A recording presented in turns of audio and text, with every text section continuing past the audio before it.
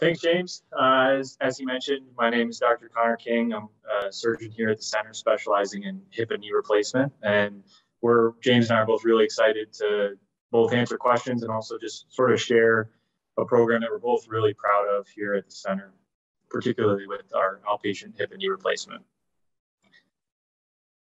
So this is just a brief agenda for what we're going to cover this evening. I'm going to talk a little bit about understanding total hip and knee replacement, sort of who needs it, what some of the other options before surgery might be. I'm going to talk about some of the benefits of outpatient surgery. And then Dr. Hall is going to touch on preparing and recovering and staying active after joint replacement. And then we're going to try and allow as much time as we can for questions and answers. As Olivia mentioned, we have over 120 people here, and so we're going to try and get to as many of those questions as we can to hopefully make this worthwhile for everyone who's joining us. So arthritis has a huge impact, as I'm sure many of you who are on this webinar this evening know. It's a leading cause of disability in the United States. There are more than 66 million people who live with arthritis daily, and as many as 23 million people who have it and don't know they have it or are undiagnosed. It's also a growing problem. As our population continues to age, millions and millions more are going to be impacted by arthritis, and this is driven in large part as baby boomers start to age into that bracket over 65, which is when many will then potentially need hip or knee replacement. By 2030, we expect there to be a continued increase of almost 600% in total knee replacement and 300% in total hip replacement. So it's a growing problem and a growing amount of work for both James and I to take care of, to help people like you.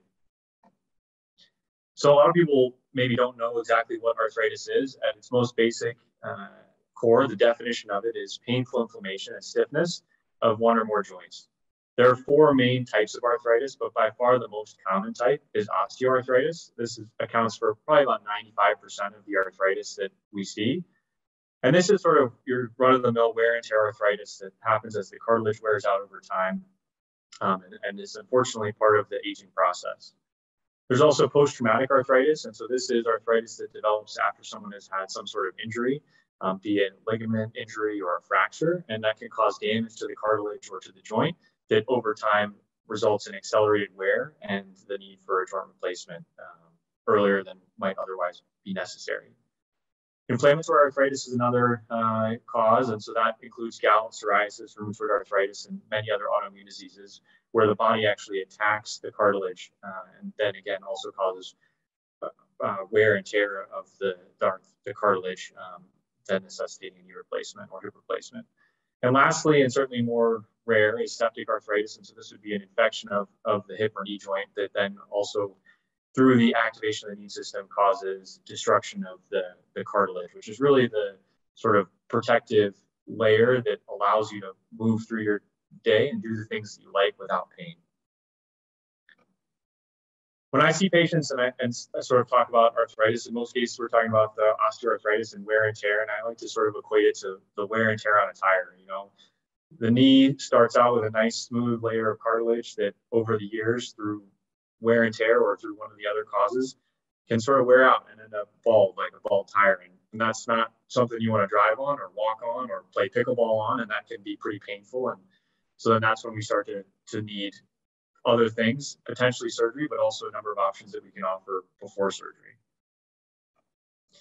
So when we diagnose arthritis, we talk with the patients, we figure out what their symptoms are, and then we often also get x-rays. And these are some good example x-rays here, starting on the top. If you can see my pointer here with, this is a knee x-ray, and this is the thigh bone, the femur, and this is the tibia, the shin bone. And we look at the space between those two bones, and that is where the cartilage is. There's not any calcium in cartilage, and so that's why we can't see it on the x-ray, but we see this space that exists between those two bones and know that the cartilage is still well preserved there in that space. You can see, comparing that with the image over here, this is what we would call, or I'm sure you may have heard, bone-on-bone arthritis, and that's where that cartilage space is gone, and it's really bone grinding on bone. It's sort of a bald tire analogy, and it can be quite painful. Cartilage looks, you know, if you've ever cooked chicken or broken down a chicken, it's that sort of smooth, glossy, white surface, and that's what it normally should look like. And as it wears down, it ends up that there are places where there's none of that, and there are bone spurs and extra bone and a lot of inflammation and pain. And so that's what this sort of cartoon depicts, and I think nicely sort of pairs with this X-ray picture up here. Similarly, in the hip joint, we always look at the ball and socket joint, and again, looking at that space between the ball and the socket, because that's again where the cartilage is. And as you can see in this image here, when that space wears out, when that nice, smooth, glossy cartilage surface wears out, then you end up with essentially bone grinding on bone, and that can cause a lot of pain and stiffness, and cause you to come and see either James or myself and see what we can do to help you. There are certainly some great non-surgical options that we often start with when we see patients in our clinics. One thing is lower impact exercise, sometimes swimming, water aerobics, using the elliptical. These things put a little bit less stress across the joint, especially if people have more early arthritis. And that can be beneficial because it's a little bit less painful for you to still stay active. Physical therapy can also be helpful for both hips and knees. It can strengthen some of the muscles around the hip or the knee to help stabilize the joint, which can also, again, take some pressure off of that arthritic, worn out joint. Weight loss certainly is helpful for similar reasons. It's just less force across the joint. And then assistive devices can be helpful using a cane or walker. But for a lot of people, when they start to get towards having to use these devices and they're not able to do what they want to do, then that's when it's often time to think about potentially surgery. There are also some great medications, some oral anti-inflammatories like Tylenol, Advil, or Mobic, and these are good at treating the inflammation, which is one of the sort of root causes of the pain. They don't really treat the underlying wear and tear arthritis, but they can, in many cases, when people are just presenting for the first time, still allow them to be active and do what they want to do until the arthritis sort of progresses a little bit more substantially. I'm sure that many of you have also heard about some of the injection options. They can be steroids, cortisone, corticosteroid, that's sort of all in the same category. And those work very similarly to the anti-inflammatories. They are like taking a strong dose of that medication and putting it right in the joint where the arthritis and inflammation is. And it sort of knocks down the inflammation as a way to treat the pain. Again, it's not doing anything for the wear and tear. If someone has any ideas to how to rebuild cartilage or do anything like that, let James and I know, because I think that unfortunately there just isn't a lot of great research right now that can regenerate joints, and so steroids are good to sort of help with that inflammation. The lubricating gel can also be helpful. The idea with that is it's a synthetic gel that's injected into the joint to create a little bit more cushion between those arthritic bones to again help you stay active. The goals of all the non-surgical treatments and of joint replacement surgery is really to allow you to stay active. It's all about quality of life. So this sort of leads into, when is it time to consider joint replacement? And really it comes down to, as I mentioned, quality of life. It's pain that stops you from doing everyday things that you want to enjoy, whether that's pickleball, hiking, skiing, anything that central organ has to offer. When you feel like you're not able to do those things, and we've tried some of the non-operative options, I think that that's really the time to consider joint replacement. And then it's also, it's not an emergency. It's sometimes it's something that we work around, but it's a time that's right for you and your family, because especially with outpatient joint replacement, family support is really of some of the utmost importance. And so making sure that you have support around when you're going through the recovery process is really important as well.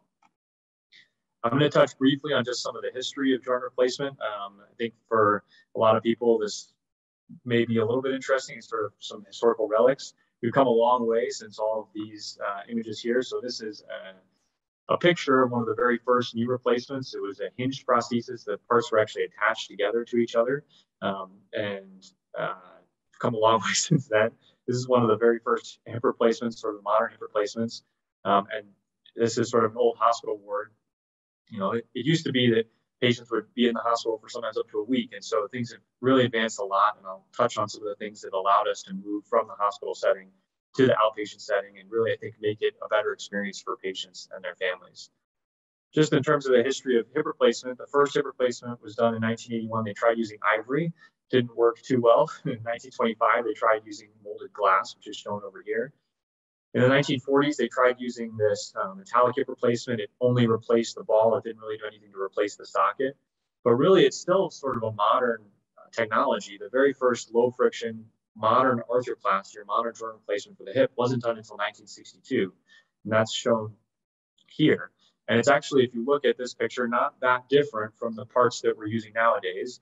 It's a little bit of some technical differences in terms of how we prepare and implant the socket, but very similar. And as I mentioned, not that long ago, it really changed a lot. In terms of knee replacements, it's a similar progression. Very first knee replacements are actually done where they try to take some soft tissue and put it in between the bones to try and create some cushioning, which didn't do too well.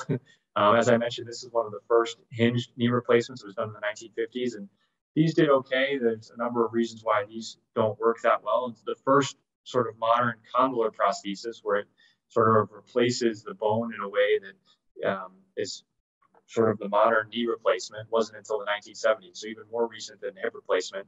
And really an exciting time in the last decade or so as these technologies have continued to advance.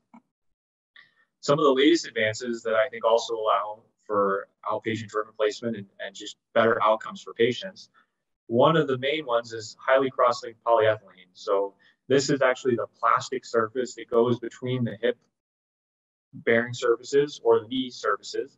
And this is what in the past would sometimes wear out over time. And starting in sort of the late 90s, early 2000s, they changed the manufacturing and processing of this plastic to make it much more durable, so that now we're seeing parts that last at least 15, 20 years, if not longer.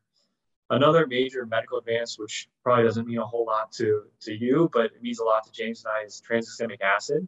And this is a medication that helps decrease bleeding during surgery. It used to be common that patients needed blood transfusions after joint replacement surgery, and that is now rare. And I think this medication and also doing more minimally invasive surgeries with advanced technology has also helped facilitate us to be able to transition to doing these surgeries on an outpatient basis and also just be safer for patients.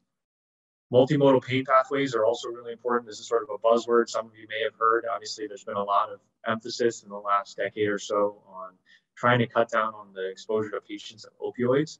And these pathways, which include nerve blocks and some other medications, anti-inflammatories, in addition to some but lower doses of narcotics, have really helped facilitate a more smooth recovery for patients and a safer recovery for patients as well, which is really important.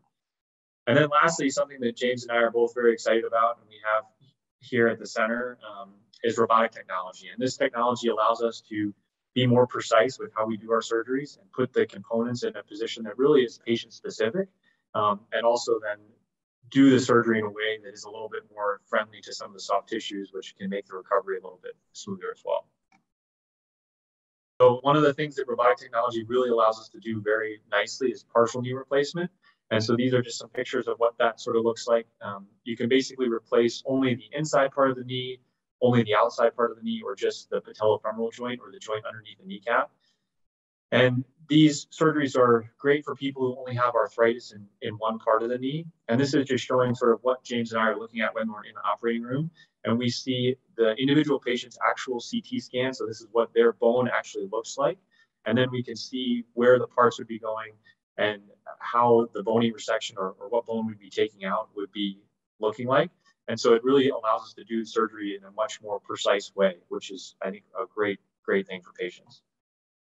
In terms of total knee replacement, this is sort of what things look like. I know I showed some pictures before of arthritic bone-on-bone knees. And so this, again, is bone-on-bone arthritis of the knee there. That space that we look for between the bones where the cartilage should be is completely gone. You can see that on this sort of front-facing view and the side view.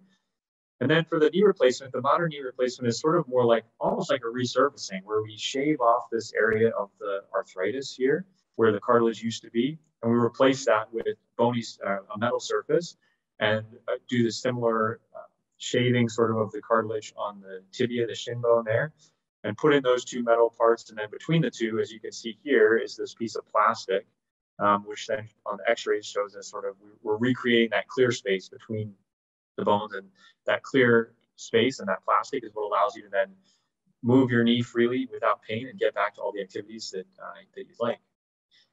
In terms of robotic knee replacement, it's similar sort of demonstration of what James and I are looking at. This shows us, again, the patient-specific anatomy in terms of where we'd be removing the bone, but also one of the great things about the robotics is it allows us to take into account the patient's soft tissues. And so that allows us to give a knee that is very stable and very functional to really allow patients to get back to what they love.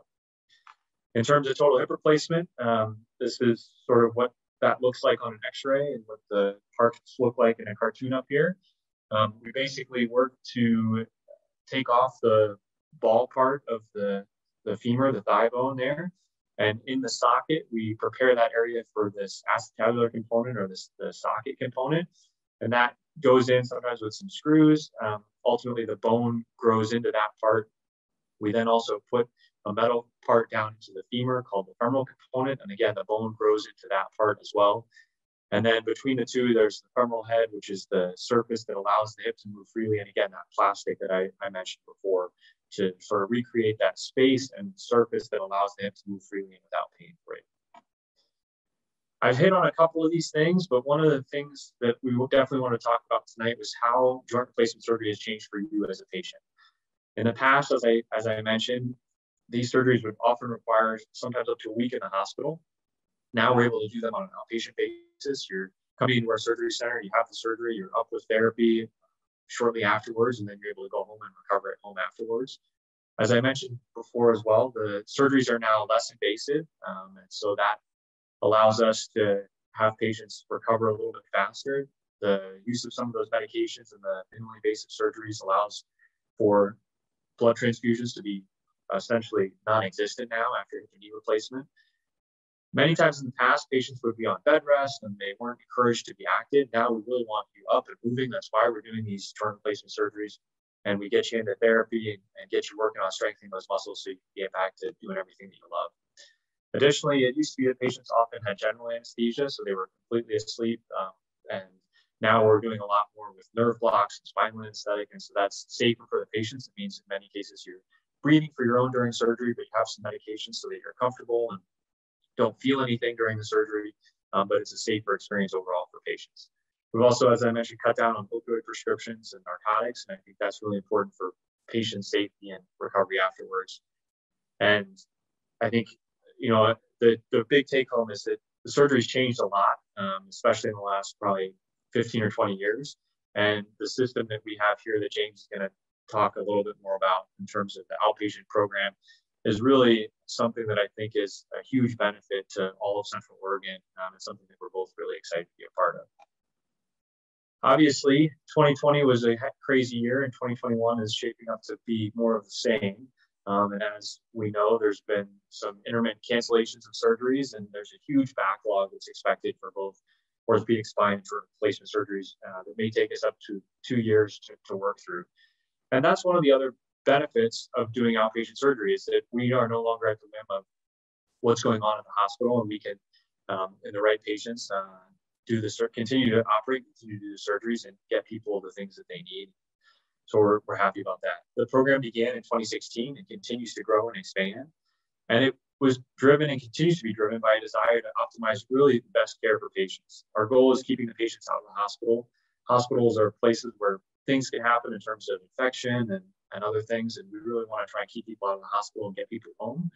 We want to emphasize this enhanced recovery after surgery, multimodal pain control using the nerve blocks and different medications at the time of surgery and after surgery. It's also a huge cost savings to the healthcare system. And so we feel that a responsibility to help the healthcare system by doing these surgeries on an outpatient basis and in a way that's safe. And I think that really underlies the whole program is the emphasis on patient safety. And I think that if anyone has questions about that, we're happy to answer those. But that really is, I think, at the core of all of this. And again, it's delivering what we think is the best care for patients. In terms of patient safety, there's been a lot of research looking at that. There's some great research articles showing that outpatient joint replacement does not increase the rate of complications after surgery. And also that patients who undergo outpatient joint replacement actually tend to have higher rates of satisfaction. As I mentioned, hospitals are places where you're woken up at odd hours, the beds are uncomfortable, you're not at home, it can be sort of disorienting, discombobulating. And so even the lay press here in the New York Times is saying that after hip and knee replacement, there's no place like home to recover. So with that, I'm going to turn things over to James here so we can talk a little bit more about the outpatient program here at the center.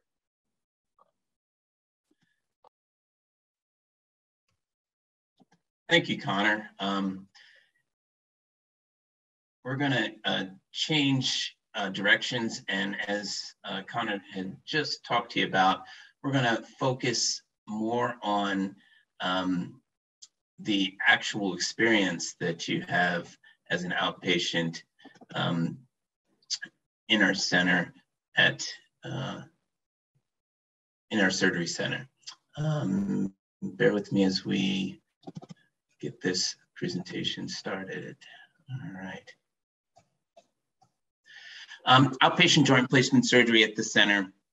As Dr. King had started to say, we started in actually early 2015 doing our first cases and working through a lot of the early misconceptions and generating protocols to make it a safe and wonderful experience. So we're really proud, as Dr. King had mentioned, of the time and the extensive staff that we have here that have really worked to make this an experience that has been very positive throughout the years.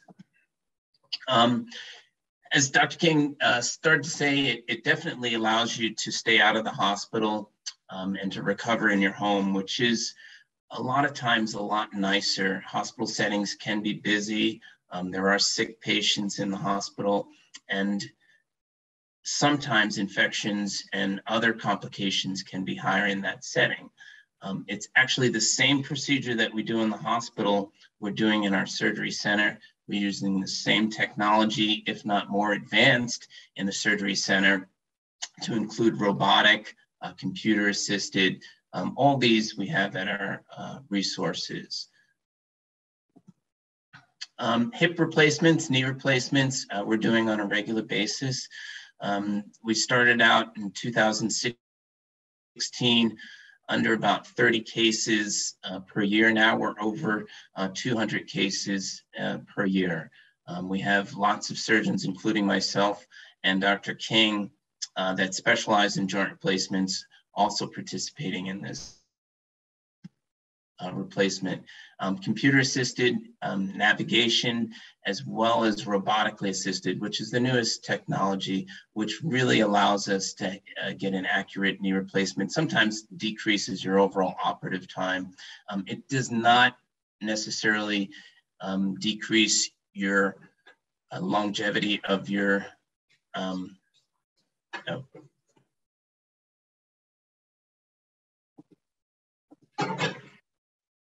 Sorry, hold on, technical difficulties.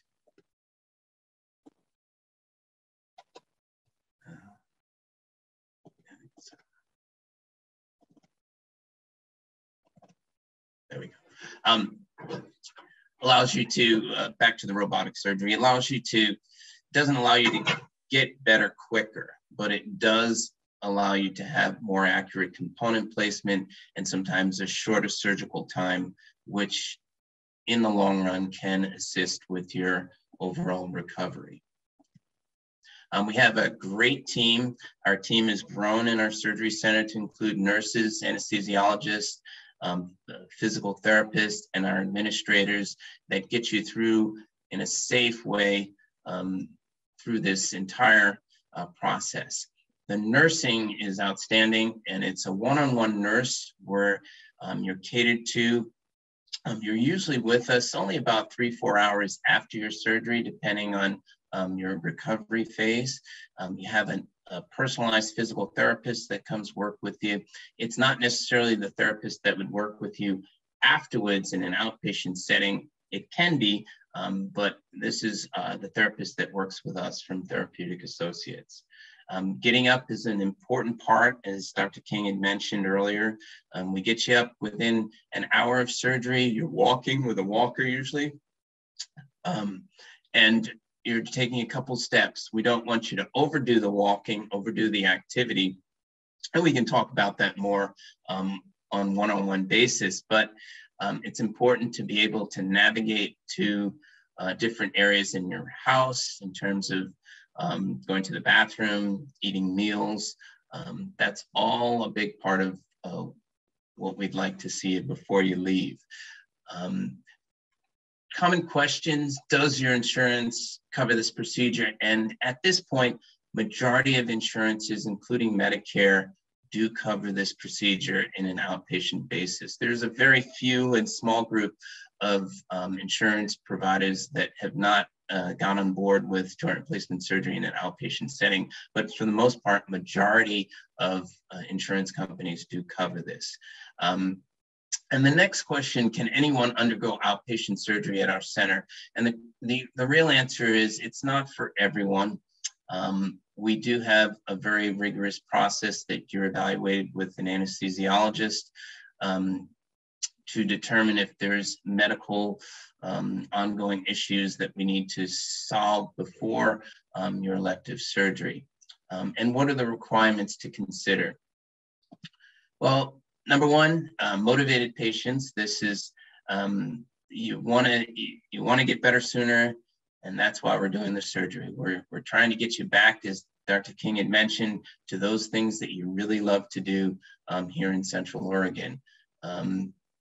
Active, independent people, healthy. We are allowing more medical problems based on the fact that they're stable. And the most important thing is to have somebody that's close to you. It doesn't have to be a spouse, it can be a friend, and we call that a coach. And the coach is a really important and necessary partnership that allows you to get better quicker. And your coach is a big part of your recovery after surgery in our center. They're there with you when you do physical therapy, and they'll be able to transfer any of that information to you if you don't remember because of any medications that you received, but they're there also to watch you and to help you out. They do not have to be medically trained. We fill them in on a lot of the details as you need to go through this.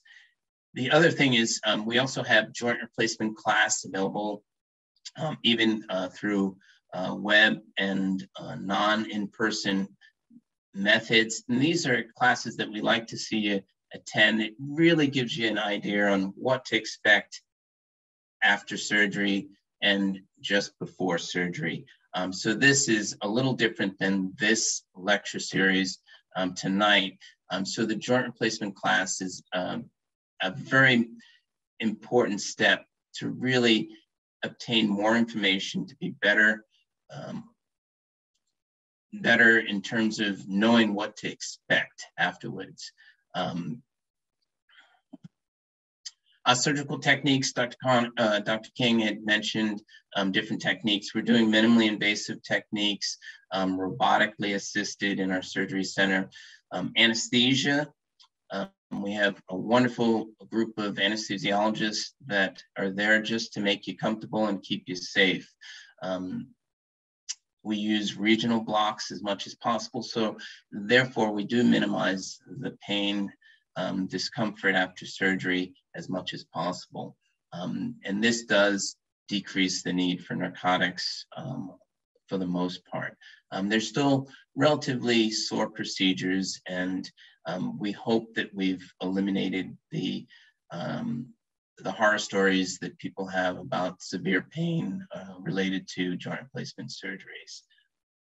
And most importantly, you don't need to stay in the hospital for multiple days, as was before. Years ago, we used to have people even admitted the day before surgery and keep them comfortable and talk to them more about their surgical intervention. Nowadays, it's less likely that we can do that in our hospital situation and settings. So it's nice that we can take care of some of these questions in our joint replacement class preoperatively, as well as with our teams in the clinic.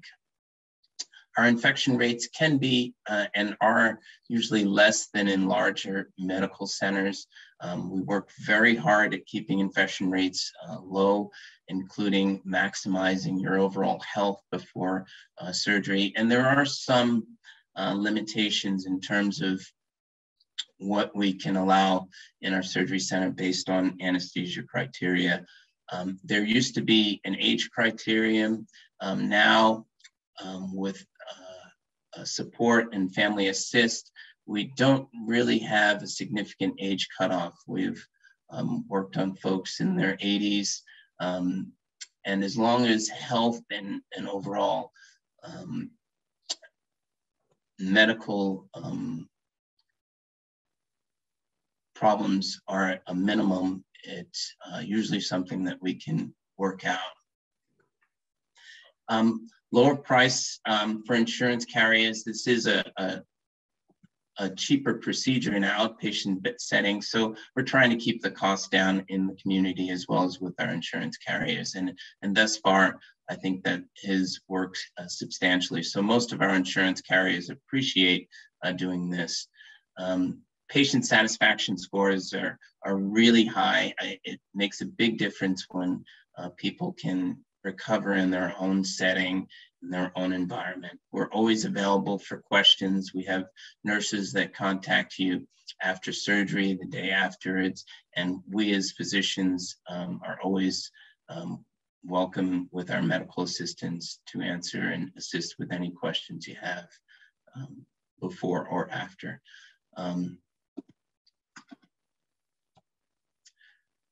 So once again, just to recap, it's a nice setting where it's a more one-on-one relationship with your nurse as well as physical therapist and the rest of our team, which can make a wonderful experience for you as we go through things.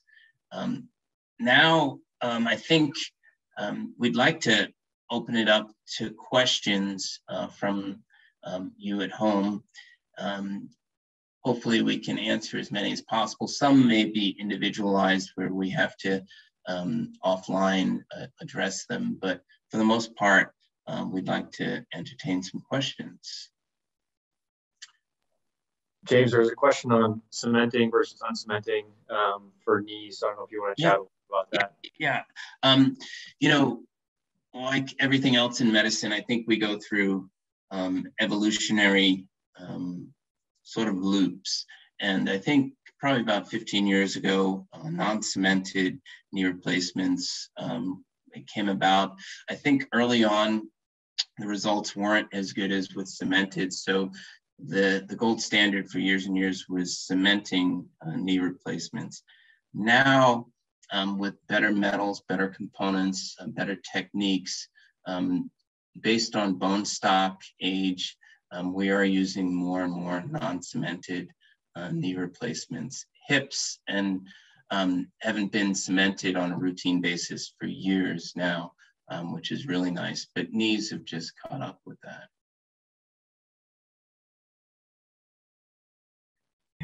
There's a question about issues with range of motion after surgery in regards to golf and skiing. I think that the reason why James and I do these surgeries is to be able to let people continue to golf and ski.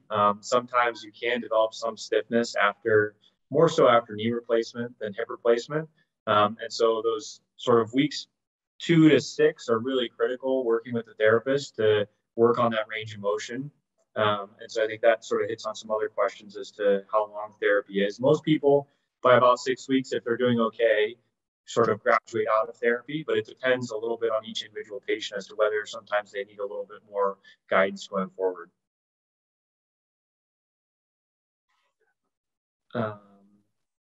Another question was asked about anticoagulants, so blood thinners before and after surgery. Yeah.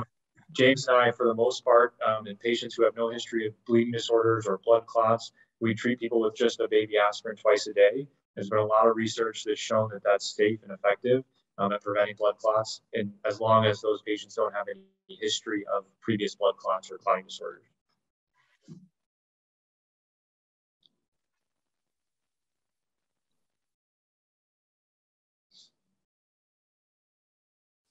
How about I can address, there's a question about what are your metal allergies approach? And this is a question that comes up since we are using metals in the body.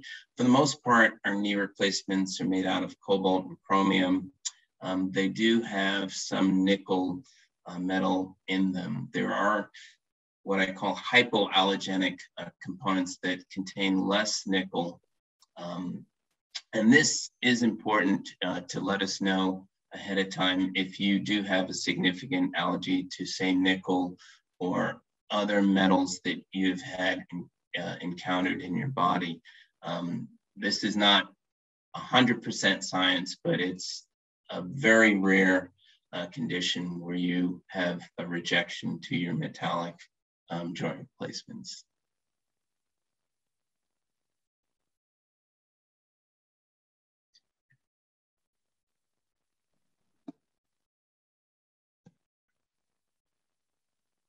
Someone asked specifically about if there would be a sleep during surgery besides the spinal. So I think our anesthesiology team here is great. It's the same anesthesiologists that work here in St. Charles, and they really are good at taking care of each individual patient. So some patients who maybe are a little bit more anxious maybe do need to go to sleep, but I think for most patients, doing the spinal anesthetic with medication similar to what you get if you've had a colonoscopy, where you're sort of out of it and comfortable, I think is a really good option. But some people do need to go to sleep. There is a question that's what type of things keep patients from getting outpatient surgeries? I think that's a really good question. It's on an individual basis. There's a group of folks that this is not the right setting for them if they are very anxious about surgery in general. Sometimes other medical conditions, if you have a very significant sleep apnea, sometimes working with our anesthesiologist, we feel that it may be best to have that done in a hospital setting. But once again, on an individual basis, we look at you and try to evaluate and make sure that you can safely undergo the procedure as an outpatient. There's a question about single knee replacement versus bilateral knee replacement. I think James and I feel similarly about this. You know, there are certainly some people that do bilateral knee replacement. There is some good research that shows that increases the risk profile, sort of doubles it in some ways. And so doing two surgeries at once, if something does not go as anticipated and there is a complication, that can recover from or tough to manage. And so I think we both feel that we'd rather do one at a time, make sure that you get through the recovery before proceeding with the second one.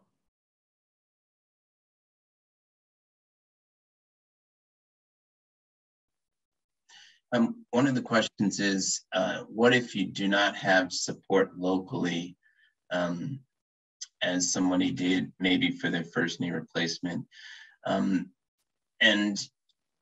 As we mentioned, the coach is a very big part of getting through the process as an outpatient. It doesn't have to be a family member or a spouse, but a close friend. Some people have a network, either fellow pickleball players or other folks in their church or somewhere where you can have that assistance. But right now, in this community, there's not really a insurance covered mechanism to help you at home. There are private organizations that can arrange to have nursing at home that are outside the costs of insurance carriers. So that was a very good question. Someone asked a follow-up about waiting for the second knee replacement. I usually tell people I want to wait at least 6 weeks. James, what are you, 6 weeks? Yeah, I say 6 weeks.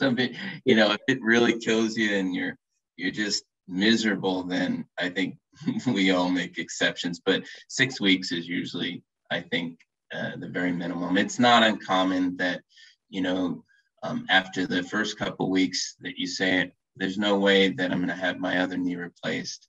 And I think that's a very common thing that we hear from patients. And I think that we respect that.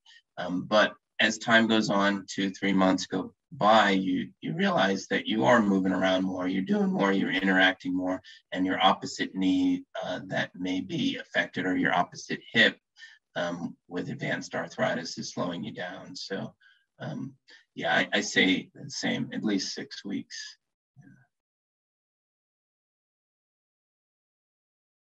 Another question about how long you wait from another surgery. on another part of the body, not a joint replacement. I usually tell people, again, at least 6 weeks, but probably maybe depending on the surgery, up to 3 months, depending on exactly what it was. It's a little bit case by case, I think. Yeah, I agree. Totally. There's a question, how long after surgery can you walk without a walker?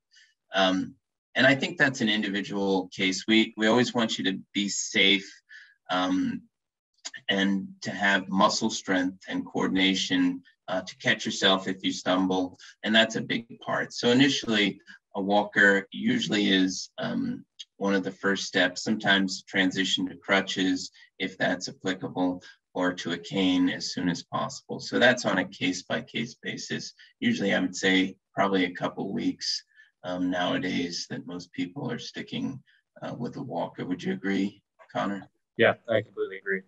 Yeah. Someone asked about whether they get staples or stitches. And I think in most cases now, James and I are using dissolvable stitches, a little bit dependent on each individual patient, but I think that's what we do most of the time. And then a more specific question about the pain medication that they get afterwards. It again gets back to sort of that multimodal pain pathway. So everyone will be on Tylenol, and then in some cases another anti-inflammatory. They get a small prescription of usually oxycodone, and then sometimes also potentially tramadol, which are both stronger types of pain medications. And then occasionally, for some people, we do give a very small prescription of a longer acting narcotic to help get through those first couple of days. Everyone's a little bit different in terms of what the surgeon prescribes, and patients sometimes have pre-existing pain tolerances, and so then that can sometimes vary those prescriptions a little bit as well. See, there's a couple of questions about activity after joint replacements, and I think it's fair to say that over the years, we've really changed our mindset in what we allow folks to do on a permanent basis and what we don't. Years ago, it was, you just walk to the mailbox and you're happy. Now we have folks that are getting back to skiing, downhill cross country, pickleball, tennis, hiking extensively, backpacking, kayaking, horseback riding, golfing. The one thing I think that I still are not super excited is jogging or running after knee or hip replacement.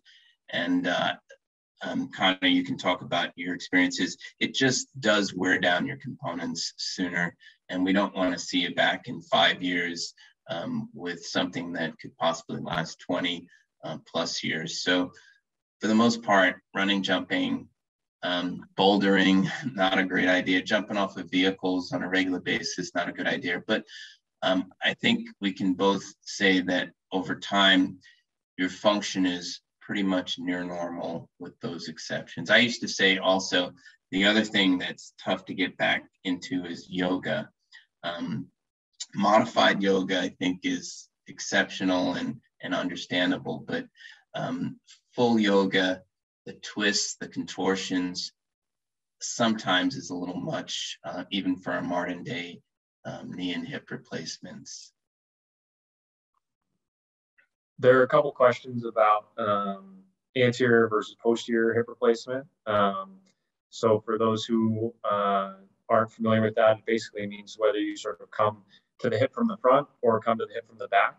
And I think that if you look at the current literature, the sort of high quality literature, it would suggest that at about a year, or at a year, when you look at it, patients are equivalent regardless of how the surgery was done. If there is any benefit, it may be marginal, and it's really in sort of those first 6 weeks, and it seems to potentially maybe favor anterior just because of that approach. That said, when you talk about minimally invasive posterior approaches, I really think that it's sort of a little bit surgeon preference, and I don't know that there's really a substantial benefit per se for one versus the other. I know that James does posterior. I do sort of both, but I think both are great options depending on the patient. There is a question, and I'll read it.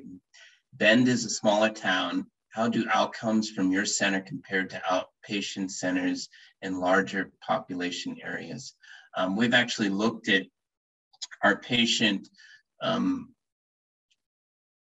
results as well as satisfaction, and we are at or better than some of the larger cities with overall patient satisfaction and outcomes with very low complication rate. We work extremely hard with all of our staff and yourselves to decrease any perioperative infections or complications, but those numbers aren't zero, but they're usually in the very low 1% or less than 1%, which is way better than the national average.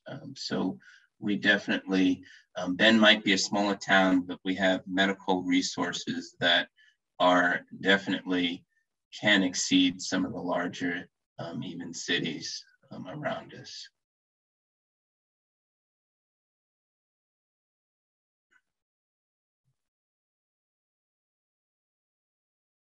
Someone just asked about how long hip and knee replacements last. I tell people that they last at least 15 to 20 years. I think that if you look at some of the longer registry data, you can maybe say a simple way is to say that about 1% of joint replacements may require revision every year after the surgery. So that means that at 15 years, 85% of joints are still doing great, but maybe there's a subset that have required revision.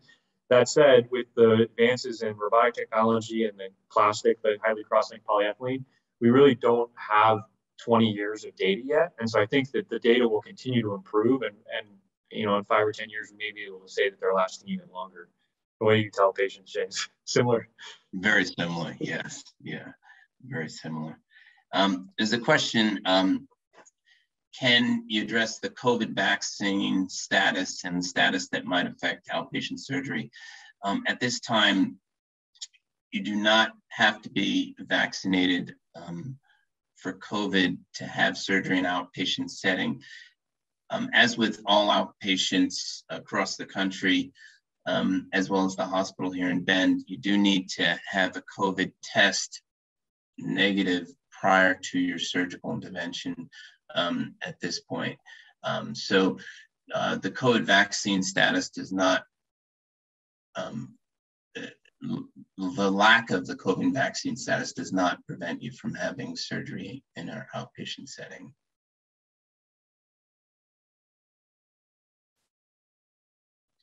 How about the question, should we expect a long wait time to be evaluated and to be scheduled for surgery?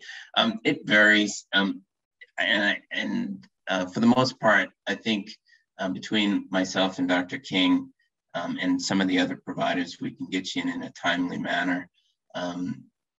The fact that we do have a number of folks that may have planned to have surgery at the hospital and now qualify as an outpatient because of the slowdown because of COVID and other reasons at the hospital, I think that that has pushed us back a little bit, but we don't want you to get discouraged.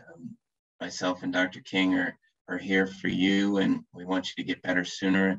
And as soon as it's safe and we have the time, we definitely can push to have you in to have surgery.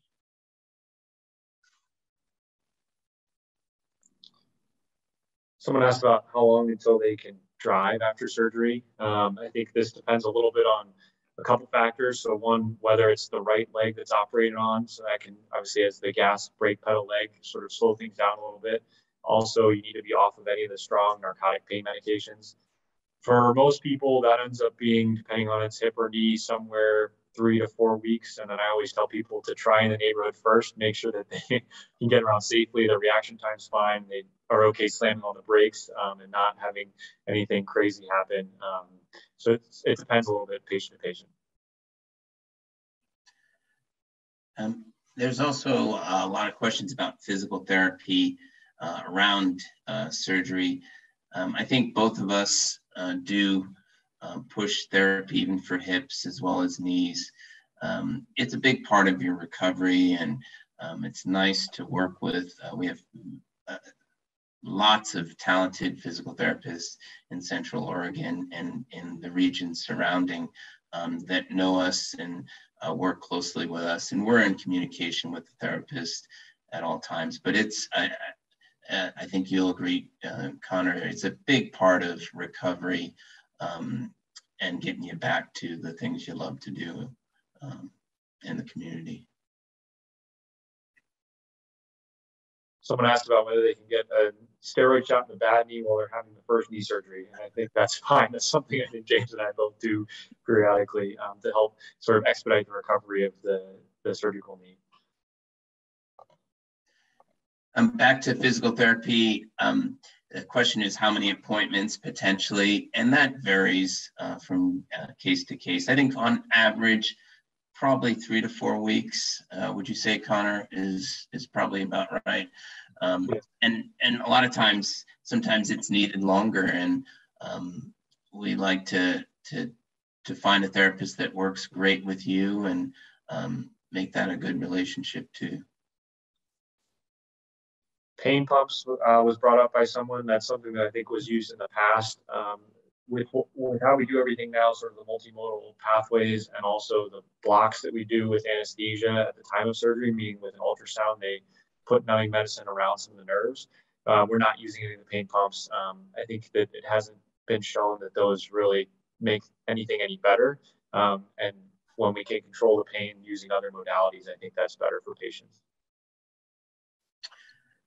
There's also a question, I am in my 70s. Is it better to have surgery earlier than later based on age?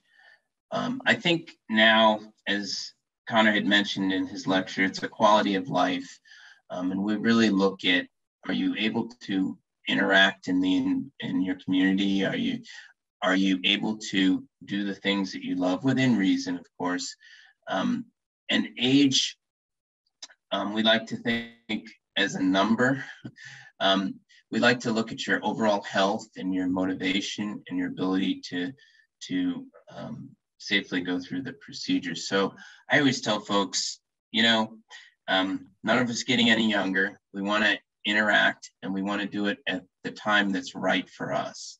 And if the time is right and your health is good, but your joints are really slowing you down, preventing you from staying active and maintaining your health, then it's probably a good idea to push doing it and not waiting into your mid 80s, which is sometimes a tougher recovery. I usually tell people to wait about 6 weeks to fly after surgery. Is that what depends? Yeah, I think it also depends on why you're flying out of town. Sure. Some folks, you have to leave for whatever reason, family emergency, weddings, first birth of grandchildren or children. I think that's important, but I think for the most part, as long as you can wait to do a vacation, I think you might appreciate it better. Maybe after 2 months. And I think in the past, we've said at least 2 months for air travel, but, with quicker flights and better anticoagulant modalities, I think we're changing our mindset.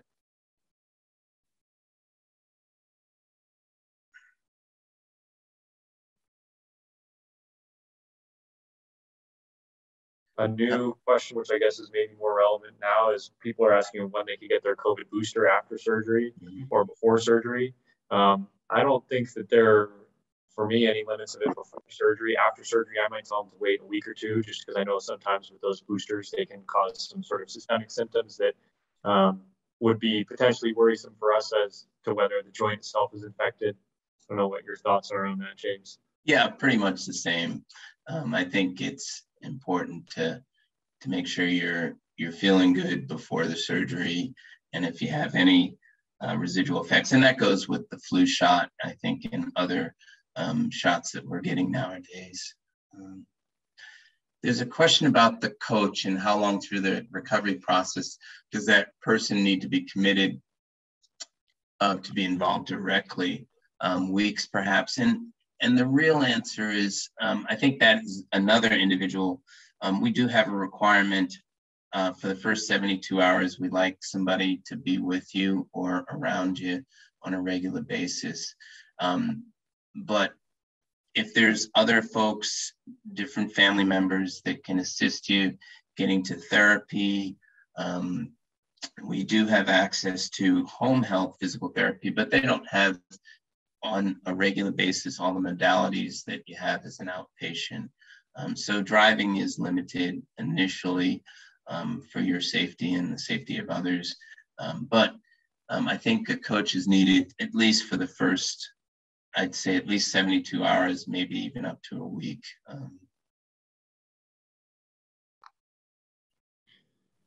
A couple questions we haven't covered on dental work and antibiotics afterwards. We do still recommend that as prophylaxis to help prevent infection of the joint replacement. So we're always happy to write prescriptions for that if you need it.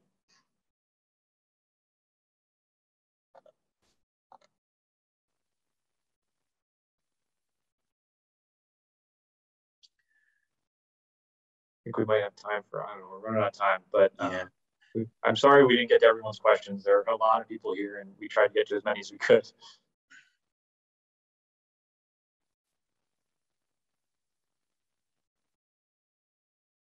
I'm trying to think if there's any. I think we covered all of them. Yeah.